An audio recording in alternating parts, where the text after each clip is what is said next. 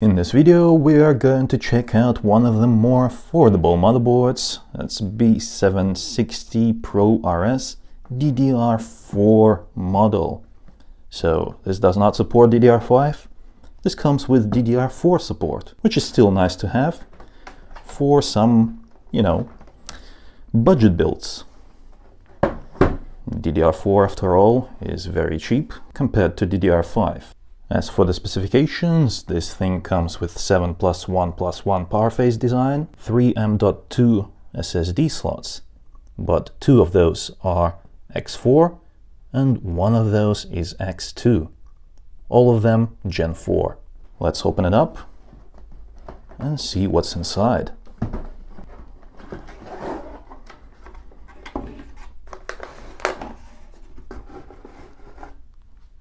It is packaged well with additional padding for safe and secure transportation. That's all the accessories in a separate bag. And I already know this, but yeah, there's nothing else in there. All the accessories are in here. So let's put this box to the side for now and check out what comes with the motherboard. And it isn't much, it's just the bare minimum. Not that I'm complaining, because the price of this motherboard is quite low. So we get 2 SATA cables and all the M.2 screws that we need, as well as the manual.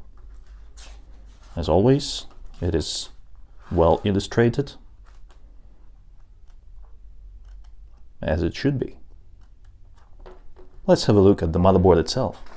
I would just like to show you that this motherboard does come well packaged.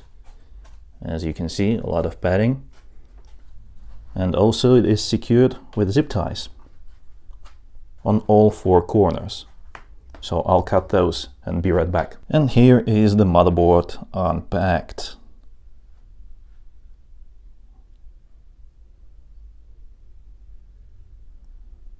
It looks pretty good for such a cheap motherboard, I must say. And also, one more thing that I really like is that even on the cheaper ones, the I/O comes pre-installed.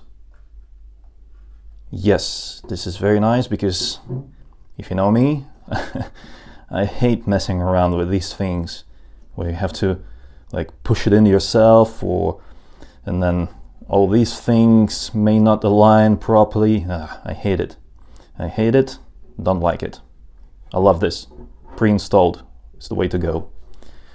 But let me remove that protective film.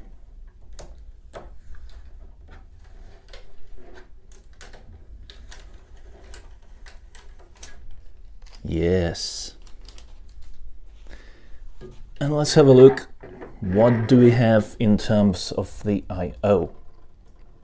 Okay, this is actually quite nice because it continues with the theme. This is silver with gray accents. It's a good looking I/O shield. Okay, so we get 1, 2, 3, 4, 5, 6, 7 Type A ports and 1 Type C. DisplayPort, HDMI, 2.5 gigabit LAN, which seems to be the bare minimum now, even for the cheaper models. And also these holes right here are for, you can use that for the Wi-Fi antenna. This motherboard doesn't come with Wi-Fi pre-installed, but there is this thing right here, this little tiny thing, M.2 Wi-Fi. Connect a Wi-Fi module here, route the cables through there, and you got yourself a Wi-Fi enabled motherboard. I think these Wi-Fi modules cost like $20 to $30. I'll link one in the description below if you're interested. And yeah, the motherboard will also be linked in the description below. Okay, and also the usual stuff, all the audio stuff, that's there as well. But it does come with pretty basic audio, although it's good enough. It's good enough for normal use. But check this out. The PCB is glossy, so that's less nice. But you know, for the price you have to make some sacrifices. Let's have a look at the back of it. Again, nothing fancy, glossy black PCB. Next up is CPU power delivery system. So it is powered by 8-pin plus 4-pin connector. And also we get nice heat sinks on the top one as well as the side one. Check it out.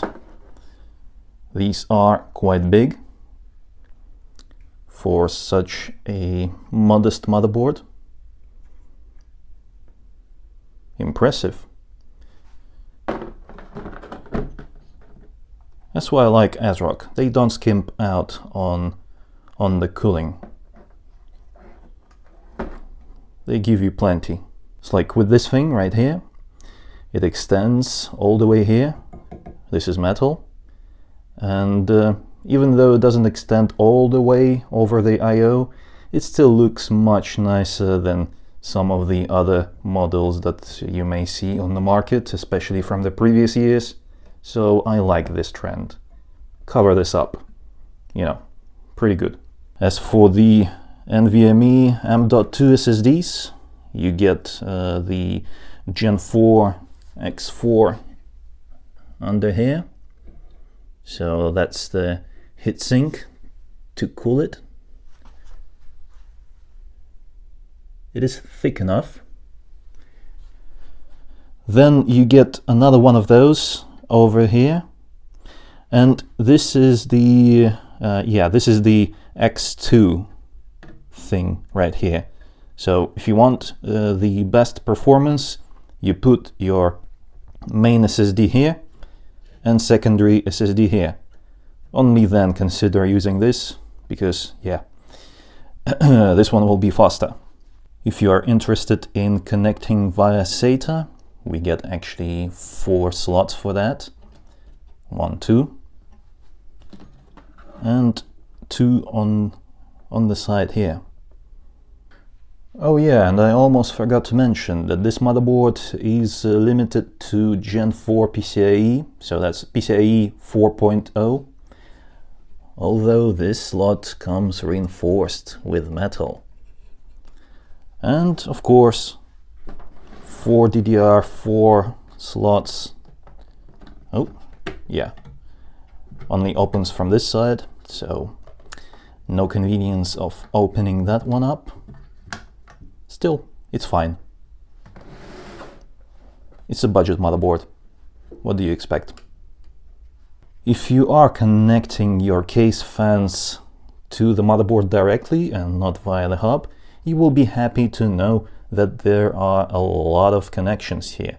So that's 1, 2, 3, 4 at the top, 1 more over here for, you know, your rear fan, and also, let me check, 1, 2, another 2, so that's 2, 3, 7 in total. That's very nice.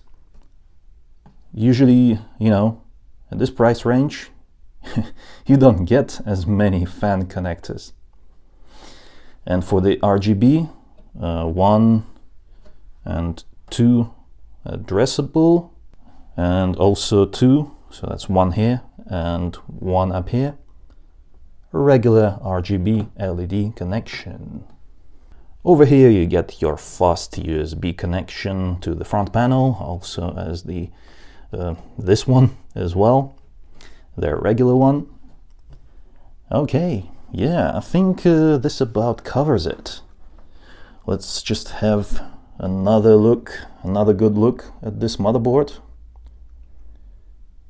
Yeah, for a budget motherboard, it's pretty good.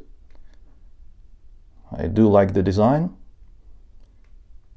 and the fact that it has a lot of fan connectors. Oh, and of course, the pre-installed I/O shield. I love that. Thumbs up. Okay, let me know in the comments below, what do you think about this motherboard? Do you like it? If you enjoyed this video, then give it a thumbs up, subscribe for more like it. Yeah, it was I, Vadim. Until next time.